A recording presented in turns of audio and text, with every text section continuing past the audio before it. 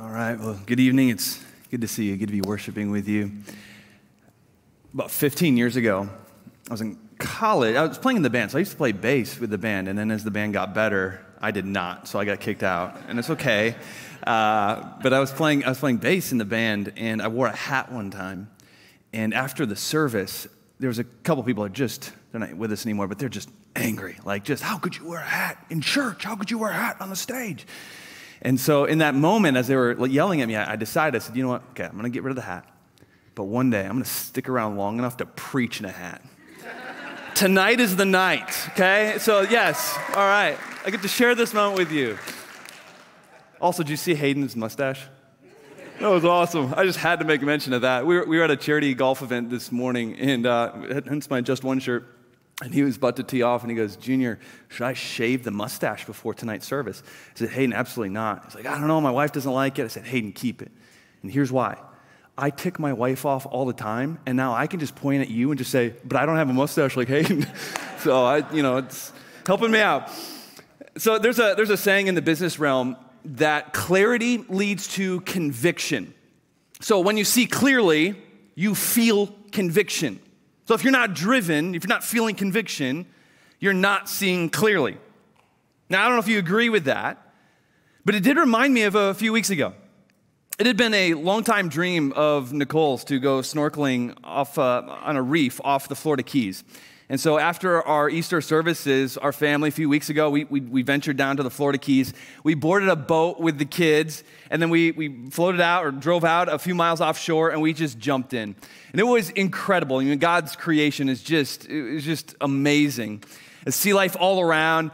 But to be honest, I had more fun in that moment watching my wife. Not because she's cute, though she is, but her excitement. Just like a child almost, like just shouting all the animals she saw. I was like, girls, there's a parrotfish. Girls, over here is a barracuda.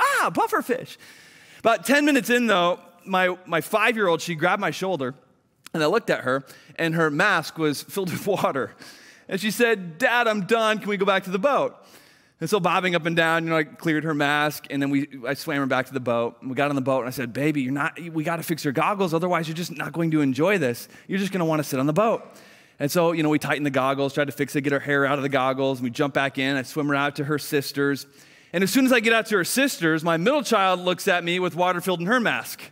And she says, Dad, I'm done now too. And my youngest look at her, and she says, yeah, me too. And her goggles have filled back up with water. And so I swam them back to the boat. My wife and my oldest stayed out in the water, and me and my two youngers, we sat on the boat. And don't get me wrong, we enjoyed the experience. They enjoyed the experience. But not like Mama. Mama came back on the boat just like beaming. She's on cloud 9. She's like, oh my goodness, I saw this, and I saw that, and I saw this. We're definitely coming back here soon. Then it just goes to show that goggles really matter in an experience like that. Like if you can't see the beauty around you, you might as well just sit on the boat. And in a way, God has brought you and I to an adventure. Life is like a swim. God calls us to the depths, to make a difference in this life, to take risks, to get out there, to dive deep, to leave our comfort, to impact eternity. And tragically, most people, they just don't see life that way.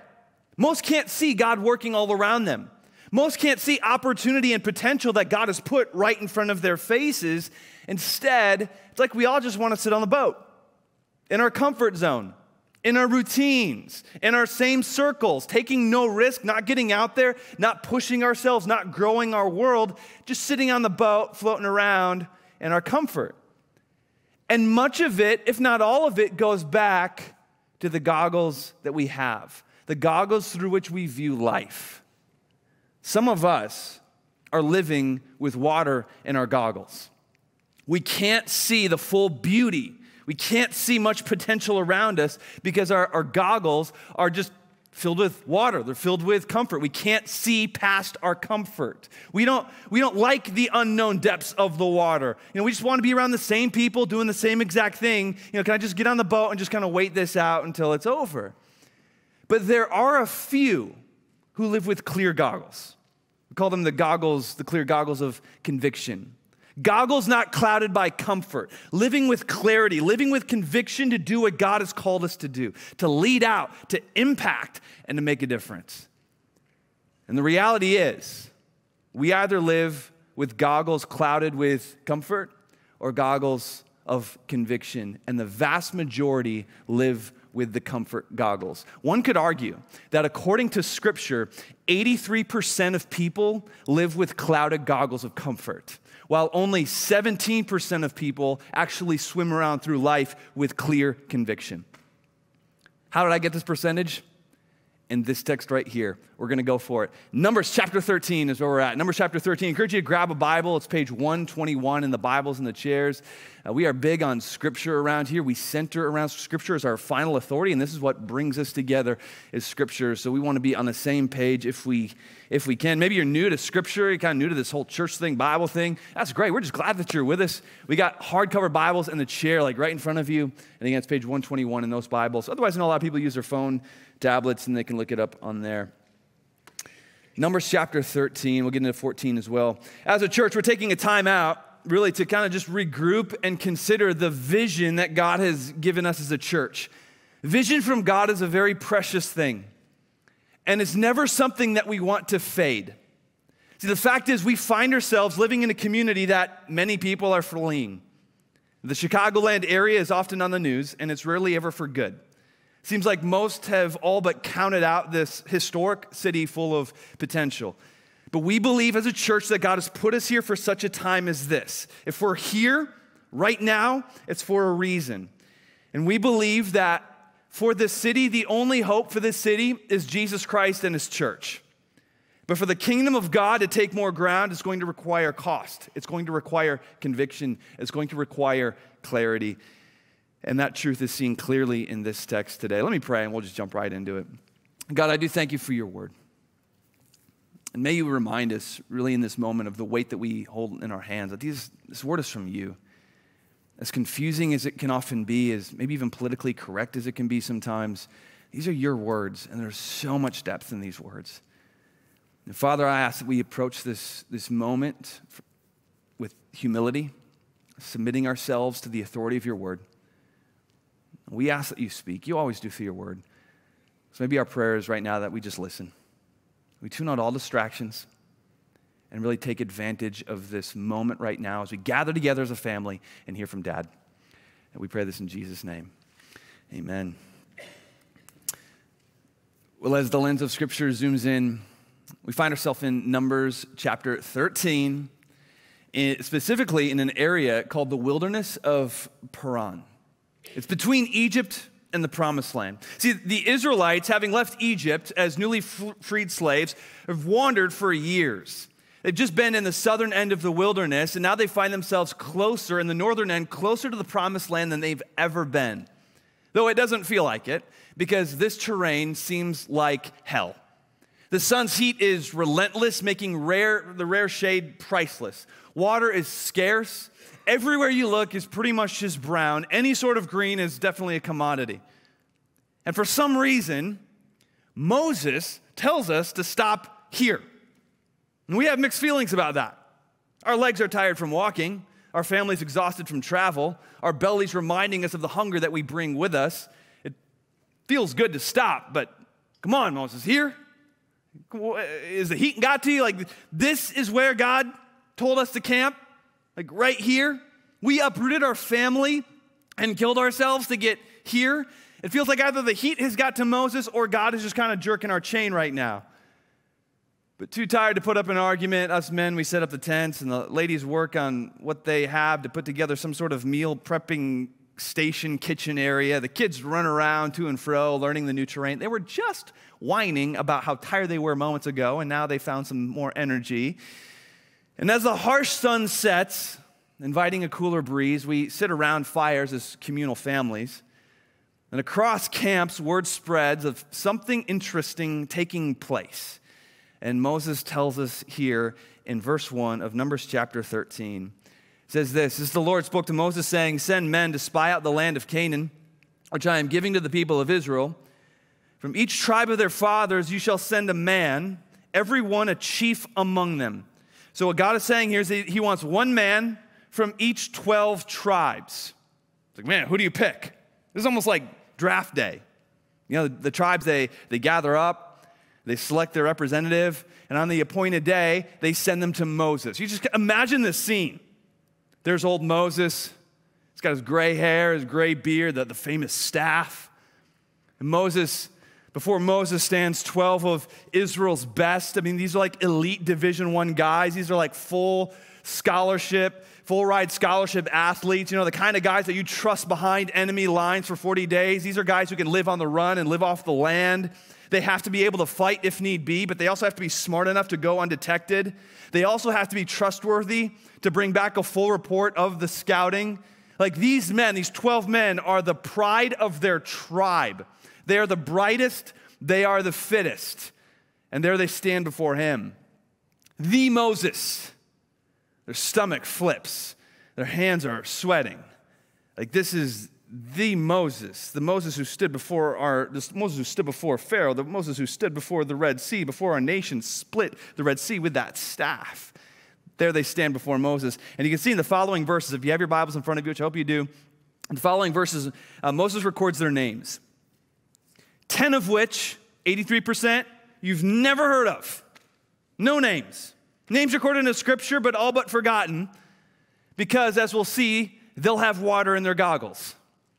But there are 2 names here, 17%, who live not fueled by their comfort, but fueled by their conviction. The 2 names, verses 6 and 8. Who are they? You can shout them out. Okay, Caleb and so look at verse 8. Hoshea. Isn't that weird? Kind of weird, isn't it? Because it's Joshua. He will be Joshua, but at first it's Hoshea. At least here in ESV, Hoshea. You see that in verse 8? Hoshea. And I have to point this out because this is funny and yet fascinating. So if you look at verse 16, this is so good. I love scripture. But there's Hoshea. He goes before to meet Moses, and Moses says, hey, welcome to the team. What's your name, son? Oh, Hoshea, sir. And he says, no. It's all in verse 16. He's like, no, you're not Hoshea anymore. You're Joshua now. You're Joshua now. Why did he do that? It's not just a fun nickname. There's something to it. Hoshea means salvation. And so there's old Moses sitting there thinking, no, you might be one of the best prospects, but you're not salvation, man. Like, that's a great name that your parents named you, but you are not salvation. No, son, you are now Joshua, which means Yahweh saves. You don't save, bro. Yahweh does. See, I love the beginning of Joshua's story here, because here's a guy who takes a hit like right off the bat, right from the start. Standing before Moses, stomach churning, Moses changes his name because he's saying, you're not that great. Your name is now Joshua. And Joshua takes it. He just rolls with it. And what's so cool is the greatest person who will ever walk this earth, Jesus, takes that name. Jesus is actually Yeshua, Yahweh saves. The first we see of the name above all names, it's recorded right here. It's pretty cool. I mean, Joshua is humbled at the start, but one day God will go by a form of his name. That's pretty cool. But then old Moses lays out the plans. At the end of verse 17, it says, go up into the Negeb and go into the hill country. Now, if you're a visual learner like me, let's look at a map here, okay? So they start in the Paran wilderness, and they head northeast into the hill country. For those who have gone to Israel with the bridge before, this is the area where David fought Goliath, if you remember that area. We'll show a picture in just a little bit. We continue on. Verse 18. It says, and see what the land is. So go up in here, see what the land is, and whether the people who dwell in it are strong or weak, whether they are few or many, whether the land that they dwell in is good or bad, whether the cities that they dwell in are camps or strongholds, and whether the land is rich or poor, and whether there are trees in it or not. So the elite, Israel's SEAL Team 6, if you will, they get together, they draw up the plans, they hug their wives and their mamas, their families, and they set out through the brown landscape. A couple days in the journey, the brown landscape begins to offer some green bushes. The next day, a little bit more greenery. Finally, they reach the hill country, and it's obvious, we are now in the promised land. My friend actually used to live up over just on the other side of this hill right here. In fact, his daughter, my daughter's pen pal, he named his daughter after this valley, the Valley of Elah, which is this valley right here, but just a breathtaking area, especially for these spies. You have to remember, after living their entire lives in a brown landscape, this view makes their jaws drop. There's full streams of water and vineyards producing larger grapes than they've ever thought possible. Like, this is unbelievable. The team looks at the exact same view, but they don't see the same thing. Most of the men's eyes are not drawn to the promised blessing around them, but to the obstacles that they see. 10 of the men look at the promised land with water in their goggles. They see the enemy, they see the risk, they see the obstacles, and yeah, okay, there's greenery and it's beautiful, but I kind of want the brownness of my safe camp. 2 of the men, 17%, see the enemy as well. They see the same thing, but their focus is on the potential of this area. It reminds me of that famous Henry Ford quote that goes, obstacles are those things you see when you take your eyes off the goal. And that's what the spies, taking the eyes off the promises of God. And this is what a lot of us do, right? Taking my eyes off what God has promised, and I'm going to focus on the obstacles. Verse 25 continues on. It says, at the end of 40 days, they returned from spying out the land. Verse 26, they came to Moses and Aaron and to all the congregation of the people of Israel in the wilderness of Paran at Kadesh. They brought back word to them and to the congregation and showed them the fruit of the land. So are you still in this scene? As the team comes into sight from the distance, word quickly spreads throughout the camps. Hey, they're back, they're safe, they're back, they're all there. And the mini homecoming kind of breaks out as people start popping out of their tents to go greet them. The team walks straight up to their commander, old Moses, with jaw-dropping produce, like fruit that these tribes had never seen before. And the dads throw their kids on their shoulders like, look at that food. In verse 27, and they told him, we came to the land to which you sent us. Yeah, God's right. It flows with milk and honey, and this is the fruit. And awe falls over the people. Like for a split second, this whole wilderness has seemed worth it. The sun-beat days, the long travels, the hunger, the searches for water. Man, maybe it was worth it because look at that. And if Scripture had sound effects, this is where you'd hear the screeching of tires come to a halt. However, the people who dwell in the land are strong, and the cities are fortified, and they are very large. And at that, the wind is taken out of their sails. Oh, why'd you show us the fruit then? Because you got me all excited. It's kind of like young parents, or parents in here, if you remember, when you had little kids. You ever try to plan a romantic evening after the kids are in bed? And it's like, all right, you have that little window. It's like, okay, they're in bed. You have that little window of connection. You know what I'm talking about, right? Like cue the Nelly, dim the lights, that kind of a connection. And so you're about to, enjoy each other. And it's right then that you hear little footsteps coming. Those romance-sucking monsters are walking down the hall. They have awakened. It's like, the fruit was right there. But now I'm going back to read bedtime stories for the next 20 minutes. Wind is just kind of out of your sense. You know exactly what I'm talking about. I think this is the feeling that these people had in this moment.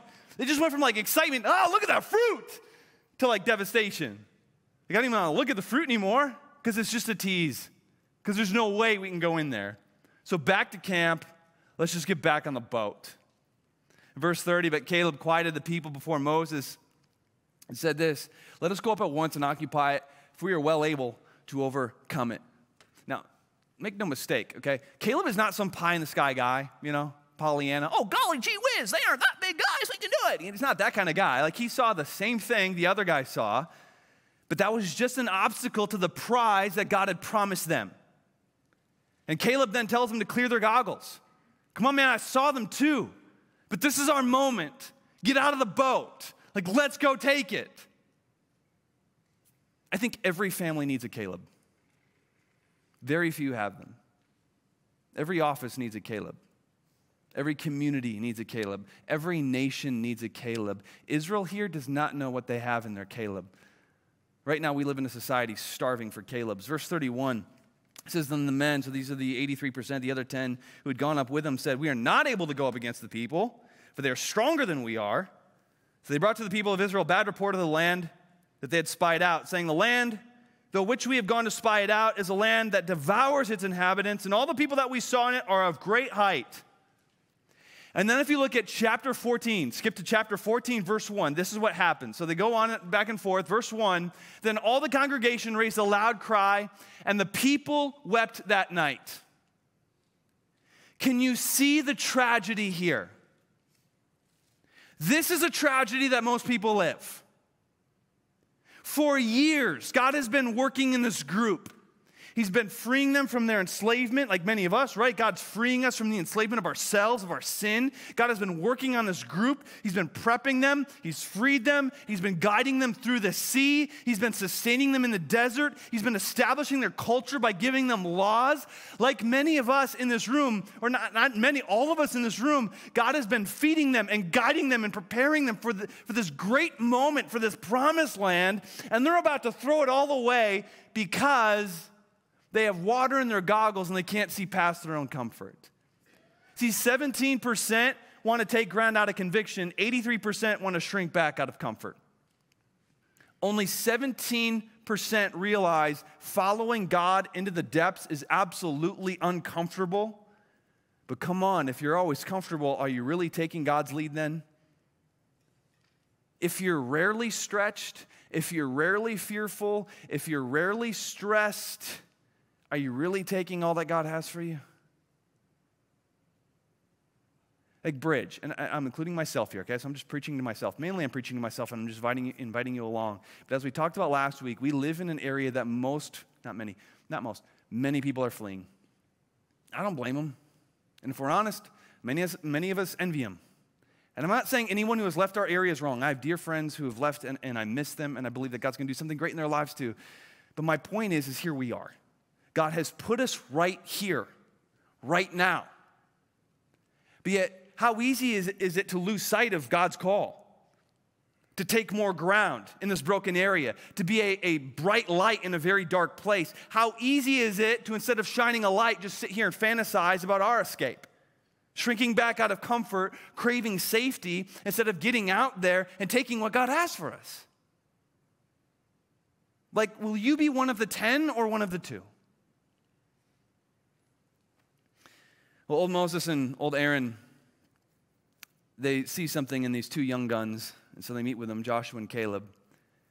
And Joshua and Caleb and Moses and Aaron, they stand before the nation, and we pick it up in verse 7 of chapter 14. It says, the land which we passed through to spy it out, this is Caleb and Joshua talking, is exceedingly good land.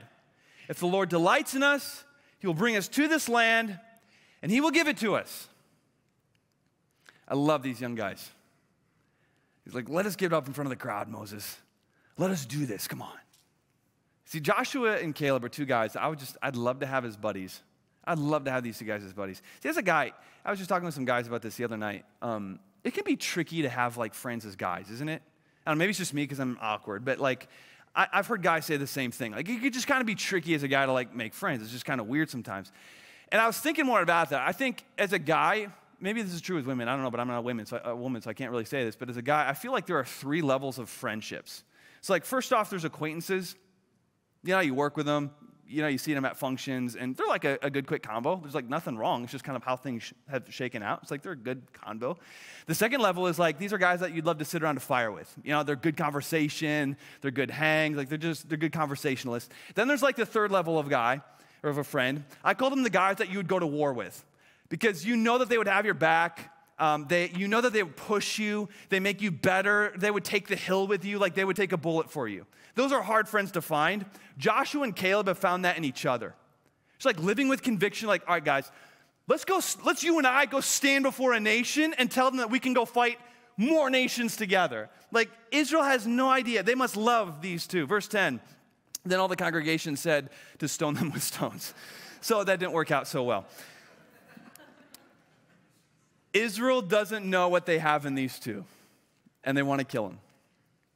Now, thankfully, God steps in, not only saves these 2 from getting stoned, but rewards them. The 17% get part of the promised land. In fact, Caleb gets a mountain. So cool, there's another story in Scripture about Caleb. He's like, hey, I want that hill. Give me that mountain. And so Caleb gets that mountain. Joshua eventually takes the new generation into the promised land. But this current generation, the 83%, the other 10 spies, they will miss out. Their water-filled goggles keep them from what God has for them. They stay on the boat. They stay in the brown desert. It's a tragic story, but yet what's more tragic is that's not the only time that's happened. This happens all the time today. I do it sometimes. God has a calling on you. He has a calling on your life. And he has a calling on your family. And he has a calling on this church. And that calling is related to our area. Most miss God's calling on their life.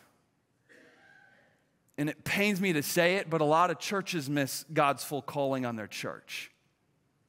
Oh, we'll be well-intentioned, right? We love God. We want to embrace his calling. We want to do what's right. But sadly, most miss the full calling that God has in their life. And it makes me wonder if God is saying to any of us in this room, hey, you need to clear your goggles because I have so much more for you than what you're taking right now. But your goggles are filled with comfort. A few lessons from this text. To take God's full calling on your life. Number one, push past your fear. Push past your fear. Like, let's just be real. Joshua and Caleb had fear. They weren't stupid. They weren't uncalculated. They weren't like two guys overzealous just kind of shooting from the hip. They saw the men that they would be up against. They saw the giant fortresses that they would be up against. They had that pit in their stomach too. At night, they would gather around a fire with the other 10 and they would talk about, my goodness, how big is the other team? But at the end of the day, something won out in Joshua and Caleb. Their conviction, not their comfort. And the same is true with us. Every single day we live, something wins out in you. Your comfort or your conviction. We spend so much time as a Western society, we spend so much energy in risk mitigation, and some of it is good. Don't get me wrong, I'm not saying we need to be idiots. Some of it is good, but our comfortable society has become almost obsessed with safety and comfort. Case in point, watch an ad. Next time you watch an ad, before like Hulu or, I don't know if you still have TV with commercials, but marketers, if you watch like an ad, marketers really know us. They know that top two things sell to people in the United States: safety and amenities, safety and comfort. If something offers more safety or more comfort, there is a lot of money to be made in our society, and it makes sense. But this can easily become an unstoppable freight train of obsession where our lives are driven by this. How much safety can I have in my life, and how much comfort can I have? The problem is many then get to the end of their life, very comfortable and very safe, but they look back on a life marked with more of the same. That's the life I lived. Like no risk, no stretching, no facing fears, no like total sacrifice of going all out for what God has called me to do. This is the story I'm leaving behind. It's tragic. But like this story, 83% die in the desert of safety, leaving little mark in this life. You want to take God's full calling on your life? Do not back down to fear. If you take God's invite, there will be moments of real fear. Like, are we really going to give this much? That stockpile made us feel really safe. Are we really going to commit to this venture? That extra time was a lot more comfortable. Are we really going to step out of this familiar campus and add more faces to our small group? I feel safe and I feel comfortable with these familiar faces. And God says, okay, I get that, but a greater story, your calling, is beyond all that. The quickest way to surrender God's calling on your life is to back down from fear and embrace comfort. It's what 10 of the 12 did. Is that ever you? Because it's me sometimes. Number two, to take God's full calling on your life, expect opposition. Expect that there's going to be problems. See, I wonder, as I was reading through this story this past week, I just wonder, as Joshua and Caleb, they're walking back from the promised land with the other 10. Part of them is excited, part of them is kind of like scared, but they're walking back to the other 10 with these images of like great cities and giant warriors that are still kind of shaking them and playing with their mind. I wonder if they knew in that moment, man, to take on God's promise, not only will I have to stand up against an opposing army, but I'm also going to have to stand up against my own. I wonder if they knew that in that moment. Because to me, I think this is true of everybody, but to me, when opposition hurts the most is when it comes from your own. You can expect opposition from the enemy, But when it's people that you consider your own, that's when it hurts the most. And this is what Joshua and Caleb are dealing with. But it goes to show, to take God's calling on your life, you have to press through the heat sometimes. If you're never opposed, are you really doing anything worth something? See, a major part of the Holy Spirit in us is the Holy Spirit firing us up with conviction. But I fear that too many Christians just kind of sit back when opposed. It's kind of like in the church I grew up in. There's a guy, he's a great guy. He was one of my youth leaders. Great man. But there was something that he would say that would just kind of confuse me. He'd say it quite a bit, but he'd say, hey, if God's in it, it's going to go smoothly. Like, that sounds really nice, but like, where is that in Scripture? I don't see that in Scripture. What I do see in Scripture is when God opens a door, people have to fight through it sometimes. Like, Scripture is littered with stories of God opening up a door and then the faithful having to fight their way through to follow God's leading. Like, if we as families, if we as people, as a church, if we are really going to be faithful, and that's the cry of my heart, if we are really going to be faithful, we must expect difficulty and opposition. To accomplish what God has set before you, it's going to be a fight. And we have to be okay with that sometimes. That's this life. And that's part of the story that we'll one day tell when it's all over. See, the fact of the matter is, the peace of God does not come from cowering from opposition.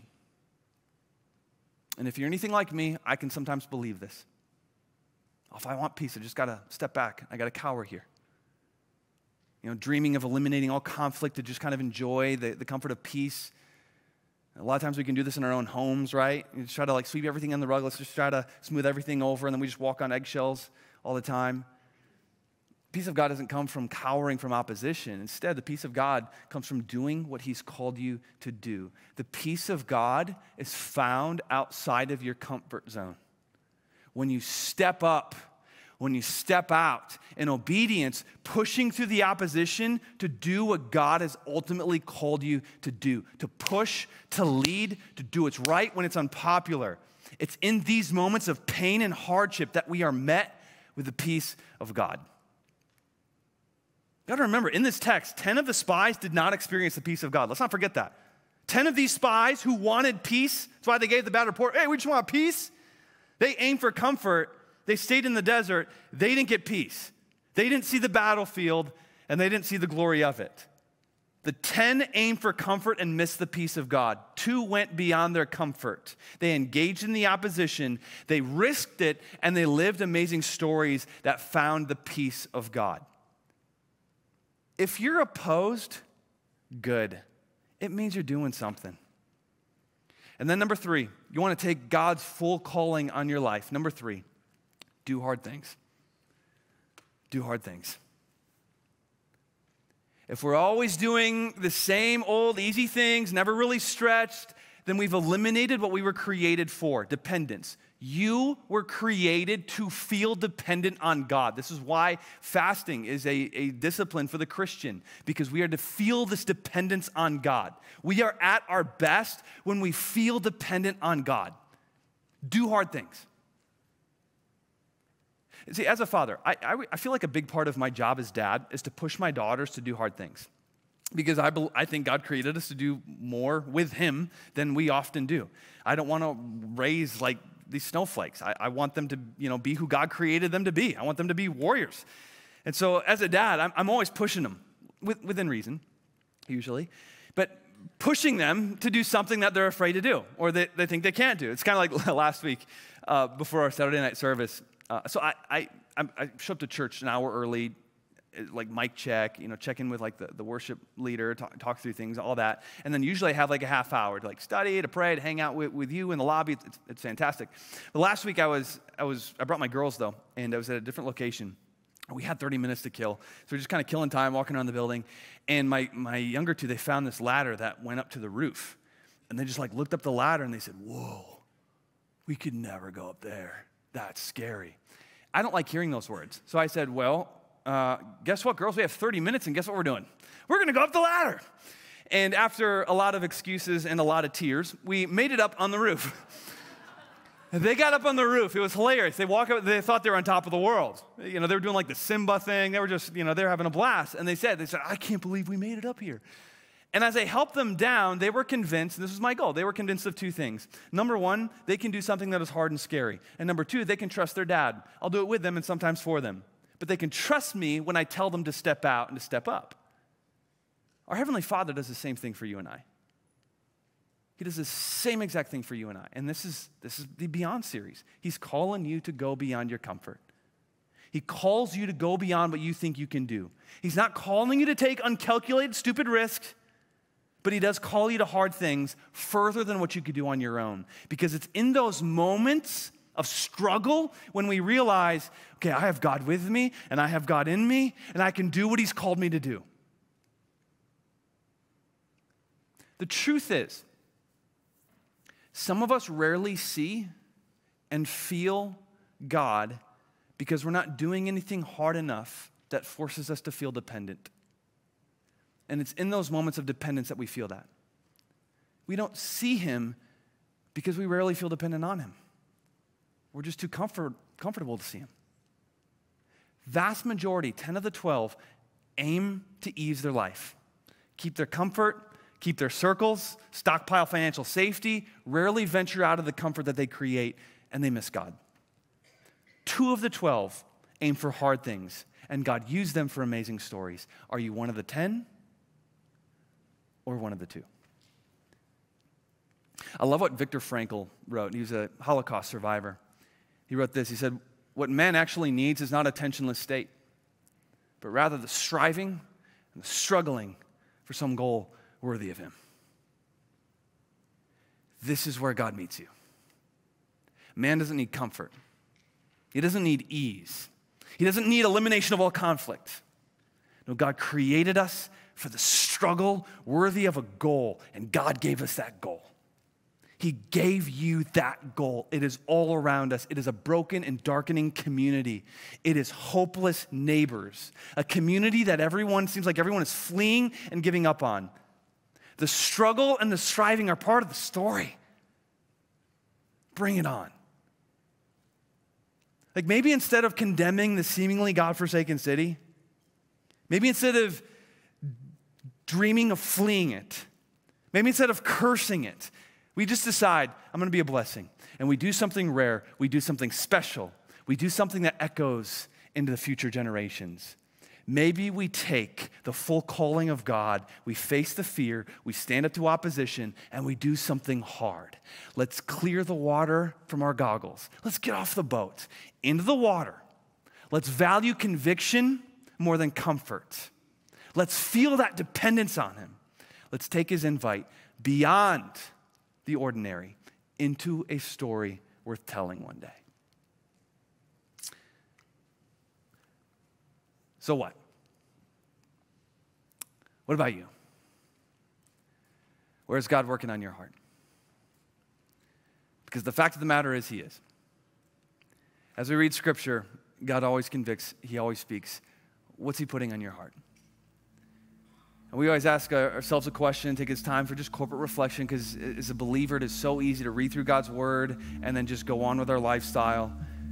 We need a moment, we need some space to just let this sink in. And the question I want to throw your way is, how are you going to step beyond your comfort?